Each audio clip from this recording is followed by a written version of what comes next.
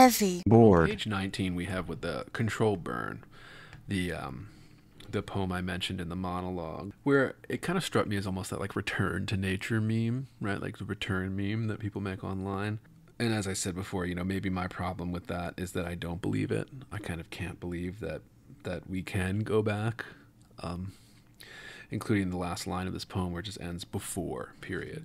So let me read it real quick. What the Indians here used to do was to burn out the brush every year in the woods, up the gorges, keeping the oak and the pine stands tall and clear with grasses and kit dizzy under them.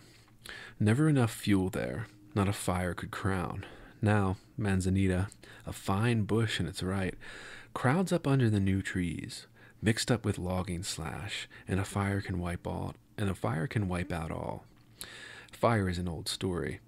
I would like, with a sense of help or with a sense of helpful order, with respect for laws of nature, to help my land with a burn, a hot, clean burn.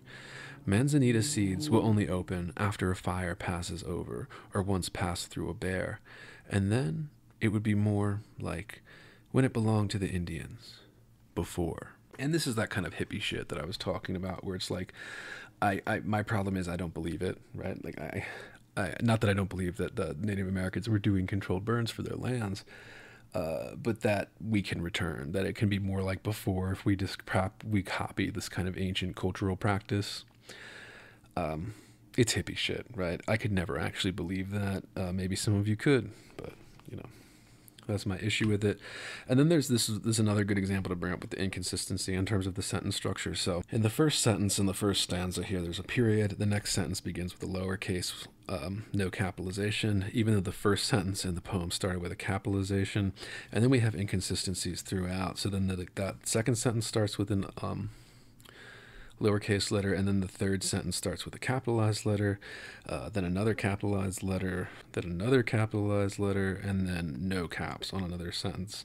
And, you know, it doesn't quite make sense to me. I don't understand what this is. There's no pattern to it. There's no rhyme or reason from what I can tell, which is why I called this in the monologue a little bit of what I would call laziness, a kind of a lack of attention to detail.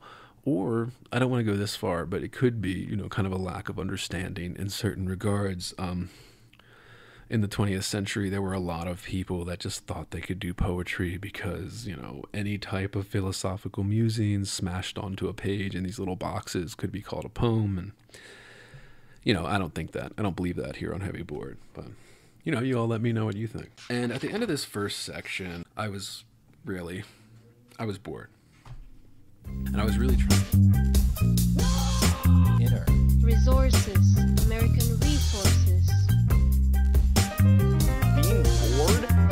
You know, some activities are intentional, right? It shows such a lack of gratitude for life. Bored. I aspire to boredom, I should say. Bored. Heavy. I am heavy. Bored. Has you the night sweats and the day sweats, pal? Pal, I do.